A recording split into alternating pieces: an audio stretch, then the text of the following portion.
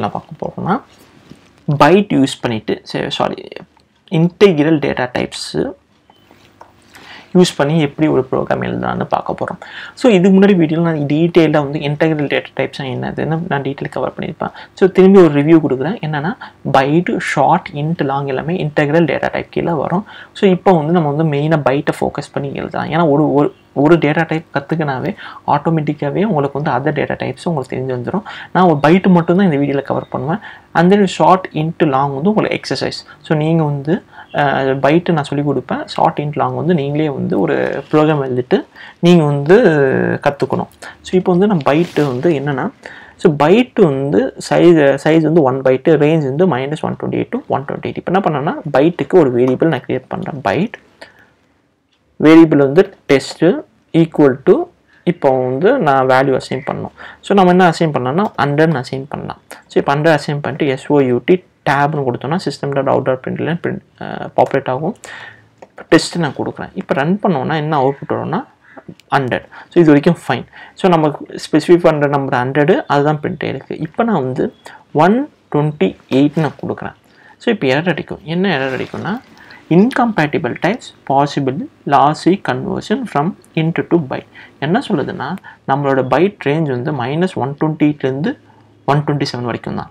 So அதுக்குள்ளே தான் நம்ம வந்து ஸ்பெசிஃபை பண்ணிக்கணும். ஸோ அதுக்கு மேலே ஸ்பெசிஃபை பண்ணணும்னு நினச்சோன்னா அது வந்து அடிச்சிடும். ஸோ என்னன்னா இது 128 வந்து இன்டீஜரில் தான் மிஷின் ட்ரீட் பண்ணும்.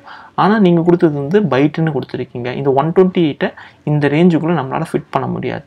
ஸோ அதுக்கு நம்ம 2 வழி யூஸ் பண்ணிக்கலாம். ஒன்று, இந்த பைட்டை நம்ம இன்ட்டாக மாற்றோன்னா பிரச்சனை சால்வ் ஆகிடும். இப்போ ரன் பண்ணோன்னா 128 பிரிண்ட் ஆகும்.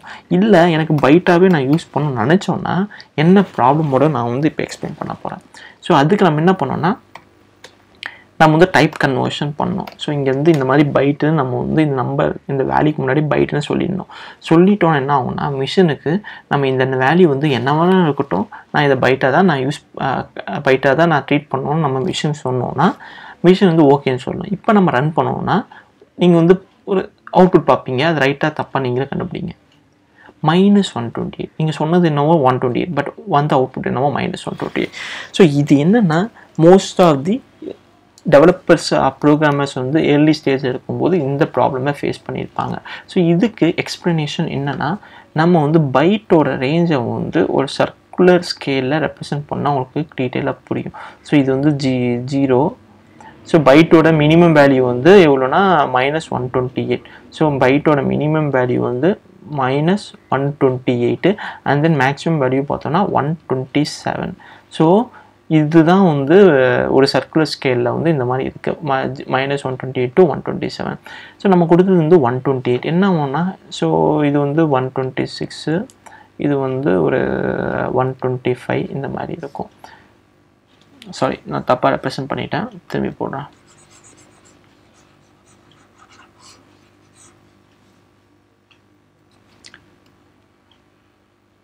ஸோ -128 இங்கே வந்து என்ன இருக்கும்னா 127, 126 இப்படி இருக்கும். இந்த மாதிரி சர்க்குலராக இருக்கும். -127, -126. ஸோ ரேஞ்சுன்னு பார்த்தோன்னா -128லேருந்து இந்த மாதிரி ஃபுல் சர்க்கிளில் போயிட்டு 127க்கு வரும். 126, 125 இங்கேயோ 0 இருந்திருக்கும்.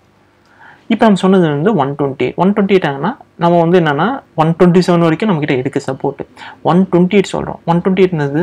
ஸோ அப்பர் பவுண்ட் வந்து என்னது 127 தான் அப்பர் பவுண்டு. ஸோ நம்ம கொடுத்த நம்பர் வந்து என்னது 128 - 127 எவ்வளோ 1. ஸோ அந்த 1 வேல்யூ இன்க்ரிமெண்ட் ஆகும். 1 வேல்யூ எங்கே இன்க்ரிமெண்ட் ஆகும்? 127லேருந்து 1 வேல்யூ இன்க்ரீட் பண்ணோன்னா இந்த சர்க்குலர் ஸ்கேலில் 128 -128 அதனால தான் -128 பிரிண்ட் ஆகிருக்கு. இப்போ நம்ம வந்து 130 கொடுக்குறோம். ஸோ இப்போ நீங்கள் வந்து அவுட்புட் ப்ரெடிக்ட் பண்ணணும். ஸோ 2 minutes வந்து வீடியோ பாஸ் பண்ணிட்டு நீங்கள் அவுட்புட் ப்ரெடிக்ட் பண்ணுங்கள். ஓகே, நீங்கள் வந்து கரெக்டாக கண்டுபிடிச்சிப்பீங்கன்னு நினைக்கிறேன். ஸோ நம்ம ரன் பண்ணி பார்ப்போம். என்னென்னா -126. ஏன்னா வந்து நம்ம கொடுத்த வேல்யூ நம்ம ஸ்பெசிஃபை பண்ண வேல்யூ என்னது 130. இப்போ வந்து இதோட அப்பர் பவுண்ட் என்னது 127 எவ்வளோ 3. இந்த 3 வேல்யூ ஸோ 127லேருந்து நம்ம 3 வேல்யூஸ் இன்க்ரிமெண்ட் பண்ணோம். ஸோ இது ஃபஸ்ட்டு 1 2 -127 வரும் 3. ஸோ 3 வேல்யூஸ் நம்ம இன்க்ரிமெண்ட் பண்ணோம்னா -126. ஸோ இந்த ஸ்கேல் வந்து சர்க்குலராக இருக்கும். ஸோ நம்ம இந்த ரேஞ்ச் வந்து சர்க்குலராக இருக்கும். அது வந்து நீங்கள் வந்து ஒரு ஃப்ளாட் ஸ்கேலாக பார்க்கக்கூடாது, சர்க்குலர் ஸ்கேலாக பார்க்கணும். சர்க்குலர் ஸ்கேலாக பார்த்தோன்னா நமக்கு வந்து கரெக்டான இந்த -126 எதனால் வந்து உங்களுக்கு டீட்டெயிலாக புரிஞ்சிருக்கும். ஸோ அதனால் எப்போவுமே வந்து கரெக்டான டேட்டா டைப்பை நம்ம வந்து பிக் பண்ணணும். இல்லைனா வந்து இந்த மாதிரி வந்து ஆக்வர்ட் அவுட்புட் தான் வரும். ஸோ இப்போ வந்து உங்களுக்கு ஒரு யூஸ் கேஸ் என்னென்னா, ஹியூமன் ஏஜ் வந்து எந்த டேட்டா டைப்பை நம்ம ஸ்பெசிஃபை பண்ணிக்கலாம். ஸோ நீங்கள் கரெக்டாக கண்டுபிடிச்சிங்கன்னா பைட்டே நமக்கு போதும். ஏன்னா வந்து ஹியூமனோட நார்மல் லைஃப் ரேஞ்ச் வந்து 0 to 100ன்னு இருக்கும். ஸோ அதுக்கு மேலேயும் போகலாம், அது எக்ஸப்ஷனல். இப்போ வந்து நம்ம வந்து 0 to 100 வந்து ரொம்ப எப்படி சொல்கிறதுனா ரொம்ப ஃப்ரீக்வெண்ட்டாக இருக்கிற ஹியூமன்ஸ்க்கு வந்து நார்மலான ரேஞ்சுன்னு பார்த்தோம்னா 0 to 100. 0 to 100 வந்து எது சூட் ஆகும், பைட்லேயே செட் ஆகும், ஷார்ட்லேயும் செட் ஆகும். ஆல்ரெடி பைட்லேயே செட் ஆகிறதுனால நம்ம பைட்டை ப்ரிஃபர் பண்ணலாம். ஸோ தட் நம்ம 1 பைட்டை சேவ் பண்ணிக்கலாம். ஷார்ட்டை ப்ரிஃபர் பண்ணோன்னா 2 பைட்ஸ் யூஸ் ஆகும், அதே பைட் யூஸ் பண்ணோன்னா 1 பைட். ஸோ நம்ம 1 பைட் சேவ் பண்ணலாம். ஸோ இப்போ நெக்ஸ்ட் கொஸ்டின்னா, ஹியூமனோட சேலரி, எம்ப்ளாயி சேலரி வந்து நம்ம வந்து பைட் யூஸ் பண்ணுமா, ஷார்ட்டாக, இன்ட்டாக, லாங்காக? ஸோ இது கொஸ்டினுக்கு வந்து எப்படி சொல்கிறதுனா, இந்த கொஸ்டினுக்கு வந்து ஆன்சர் வந்து depends on your salary.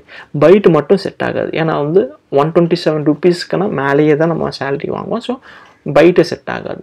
Short வந்து மேபி ஒரு 40% பீப்புளுக்கு செட் ஆகலாம். அப் டு 32,767 rupeesக்கு வந்து நம்ம ஷார்ட் யூஸ் பண்ணிக்கலாம். அதுக்கு மேலே போச்சுன்னா நம்ம வந்து இன்ட்டு தான் ப்ரிஃபர் பண்ணலாம்.